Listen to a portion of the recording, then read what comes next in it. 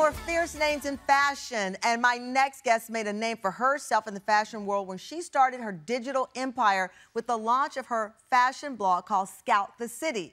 With almost 600,000 followers on Instagram alone, Sai De Silva has become a mega influencer, and her content has caught the attention of Dior, Fendi, and Vogue, and she's partnered with all of them, and also Bravo, who cast her on the reboot of The Real Housewives of New York. Check out her packing for the Hamptons. A fashionista always needs apparently a lot of luggage. Take a look.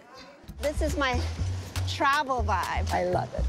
We're going to the Hamptons. Erin invited us out to her home, which is lovely. Girls, I really want to invite you to my house and experience my version of the Hamptons. I've never been to the Hamptons in the fall. So this is gonna be really nice, and I am looking forward to a weekend away. Could you help me with my bags? They're still in the house. I travel super light. I have 2 more garment bags. Is there a back seat? Please welcome Sai De Silva to the TFM.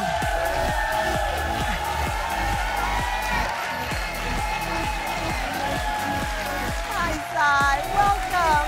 Thank you for joining me. Welcome. Have a seat. Have a seat. What's this look? Oh my God, this is my studious look. I have it together today. You're like, Tamron Hall's a journalist, so I'm gonna come as studious me. I like it. Yes. It's this amazing journey for you. You started your social media as a social media manager, and then you found the online retail startup called Required Flair. Yes. Why or how did you know? What was the moment you knew, like, this is it? This is my sweet spot. This is what I'm good at, and this is what I enjoy. You know, at first, actually, I did an internship for Alberta Ferretti, and that was my first dip into fashion. I always knew that I loved it. I just didn't know what role that I could play in it. So I did this internship, and you know, I worked these hours that were unheard of. They were 7 in the morning, 7 at night. Internships back then, you did not get paid, but for whatever reason, I loved it. I loved this energy. However, I did realize very quickly I didn't want to work for anyone else. You're like, I need to have my own. I needed my own. I wanted to be able to buy my own Metro cards, so, you know. You're like, if I'm gonna be there, I'm gonna buy it myself. Exactly. We talk a lot about this series, this up-and-coming designer series, being inspired by the women who made me clothes growing up, and I would grow up and see these Vogue patterns. What sparked your love of fashion for yourself? Were you like the little kid walking around with, you know, making your own things, really? I wasn't making my own things, but I loved Vogue magazine. Oh. It was my thing. September issue was everything. I'm closing my eyes watching a 5-year-old walk around with Vogue magazine. I just loved the trends and fashion, and I would just sit in the corner and just look at all these things. I couldn't afford to buy anything, though. So I would Isn't that the best part? Yeah. You circle, it's like your dream list. Because when you're a baby, it's the Sears catalog, and you're like, I want this. And then you grow up, it becomes Vogue magazine. Exactly, exactly. So that was almost like my manifestation journey into where I am. I would just circle things or rip it out and put it on the wall, and here I am. I always think about the people around us and how they dress. Like, for example, my friend Janelle Monáe, when she first came out with her black and white, that was a love letter to the men and women who were wearing uniforms that she saw every day. My influence was the church, Sunday church. My mom, my aunts, they always rocked hats. I mean, I grew up in the South, so my identity of fashion was greatly formed watching those women go to church. For you as a child, what did you see as the fashion inspiration? I have to say the train. The train. The train. I think there are so many cool, amazing, just like trends and fashion and clothing and the way people felt so comfortable wearing what they were wearing on their way to work or wherever they were going. I get so much inspiration on the train. I still take the train. I love MTA going your way. Like, that's my thing. You just did Fashion Week, Jason Wu show. Yes. Everyone, and we're talking about your looks. I think we have a few of the images of the looks that you wore. Beautiful. Thank you. How do you describe the fashion world today? Fashion world is very intense. It's fast-paced. It's constantly moving. I mean, it is exhausting. Yeah. But for whatever, it's a thrill. It's beautiful to see someone's creation come to life and really appreciate how much work goes into it. What are your 2 most important fashion rules you follow? I definitely don't mix brands if they are words. Oh. So there's a clip actually in the show that you can't have one certain name on your back and one certain name on your purse. So I definitely, you know, you gotta stick to one or no labels at all. Now you have 2 kids. How do you balance, because that's the challenge. London Scout is 12? She's 12. 12 years old, Rio Dash is 6. Yes. Beautiful family. How do you balance wanting to dress your kids super cute with the practicality of life? Like when I took my son to pre-K, they were like, do not bring them with clothes that you don't mind getting dirty. That's true. That's hard for me. It's hard, That's hard for me. I love a stylish family. I mean, we slay together, stay together. You know? That's the way we are. I love it. We slay together, we stay together. Up next, if you could only buy one new trend piece for fall, what would it be? Sai reveals what she says is the best investment for your wardrobe when we come back.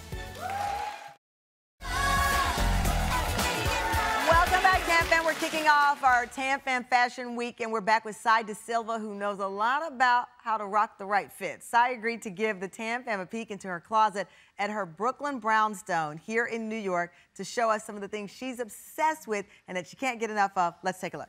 We're gonna be nosy.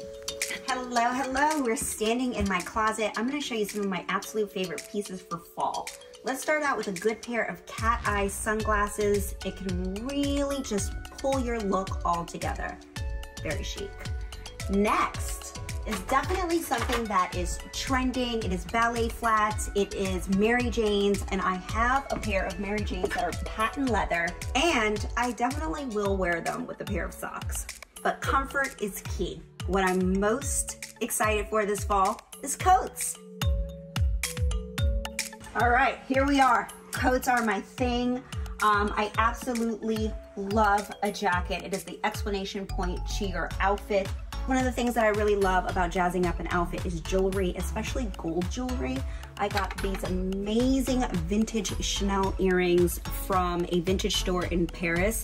I think adding a touch of gold to any outfit really just makes it a little bit more luxe. Yes, I love that.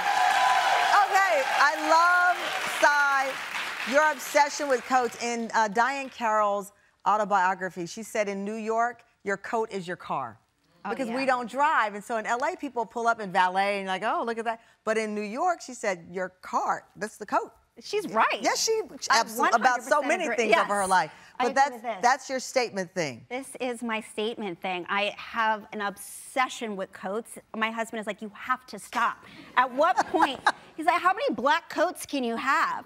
And then I found this coat last summer, I mean, not last summer, last fall in Paris, and it has this 80s sharp shoulder. I love that. And it's an acquired taste, but I mean, when you walk down the street that's a stunning coat. It is everything.